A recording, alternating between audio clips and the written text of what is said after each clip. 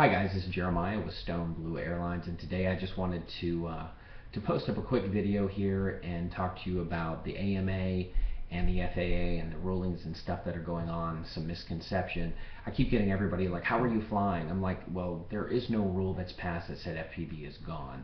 What the FAA is trying to do is really hit the hobby as a whole, not just FPV, but as far as line of sight pilots. Basically, they are overstepping their bounds. They are reinterpreting stuff that wasn't initially set up the way that they're trying to reinterpret the filings, and the AMA is standing up.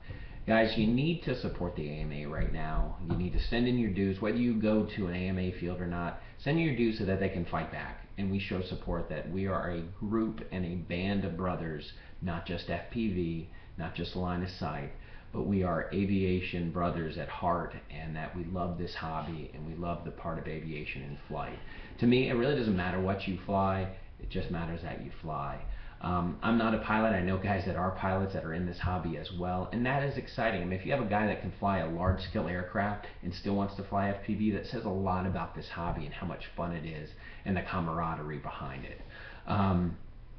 With the AMA, they're standing up against this, but the FAA is just taking things so far out of context, between the goggles and between flying line of sight and what you need to do. I mean, ultimately, here this afternoon, I have a helicopter that cruised over my house at 300 feet.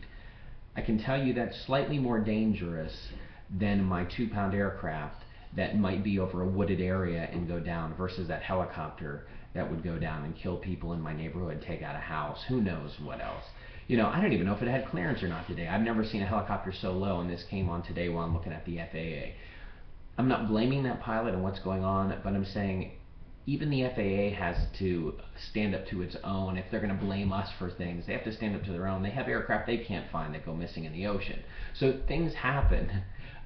This is not a risk-free hobby, but is a completely almost risk-free hobby when you approach it from a standpoint of being responsible, being educated on what the hobby is about, how to fly right, possibly having your spotter. Most of the time we fly together, but sometimes I fly solo. But I fly in areas where I'm not going to do damage, I'm not going to hurt anyone, and I'm careful of those things. But guys, we need to band together, because it's not just FPV, it's not just line of sight, it's the hobby as a whole they're trying to attack.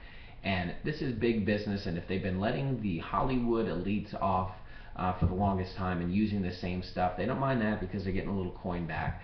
As business owners and myself, if I'm already paying taxes, why should they also ask and require something of me when I'm going to fly 50 feet around a house and do a real estate video, let's say?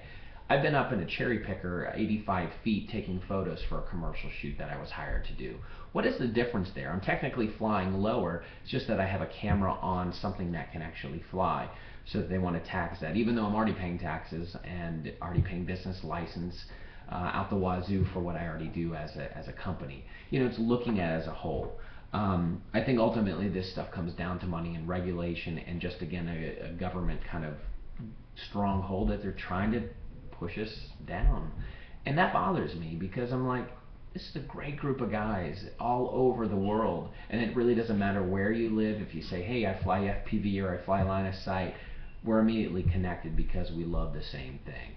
And I think in anything that I've been in, this hobby is great for that, is that I've got guys all around the country that I've never officially met. We talk on the phone, and it's like we're brothers that way because we love the same hobby.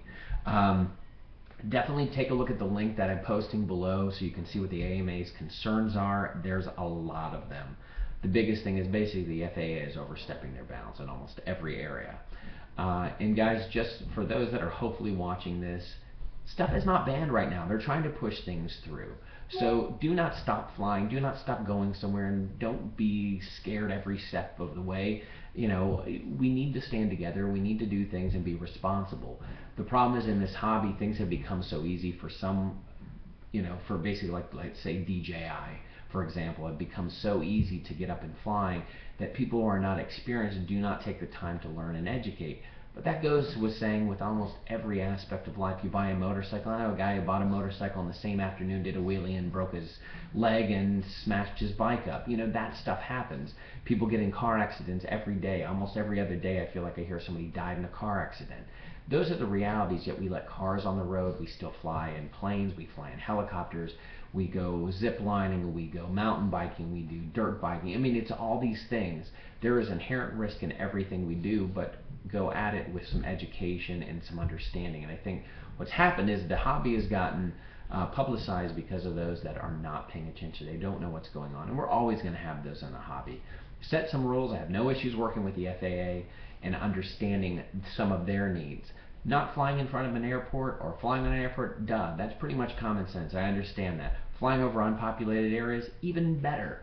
We fly so low half the time it wouldn't matter. I guess we could be considered a lawn mowing team the way we fly around here because we just fly so low. So is that unsafe? Is it unsafe for me to be in a cherry picker filming? Is it unsafe for me to film around a house? No, I don't think so at all.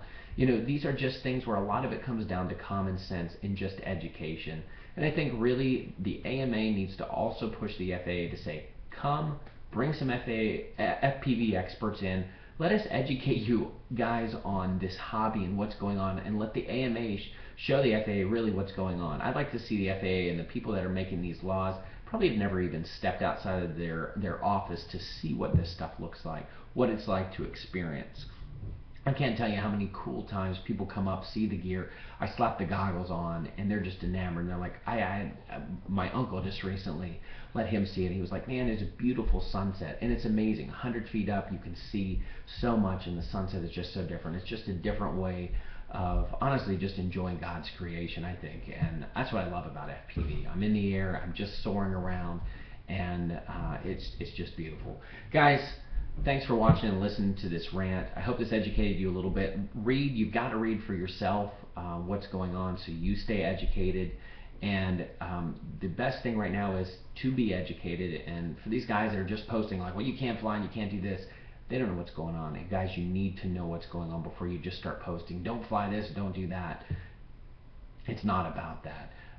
So thanks for watching here today. And get out there, go flying, whether it's line of sight or FPV, but most importantly, educate what it is we do in this hobby. And guys, that's what I've been trying to do with this channel and with my store, is that I sell quality products, I sell good gear, and I really help guys to understand what's going on. If you want to know more about FPV, hit stoneblueairlines.com, hit the pre-flight. We go through FPV and what it means to set up and fly and do the gear the right way, because that's what's important. It's not just getting the gear, but flying, being safe, and having a good time, and then hopefully showing somebody else and bringing that person in the hobby too.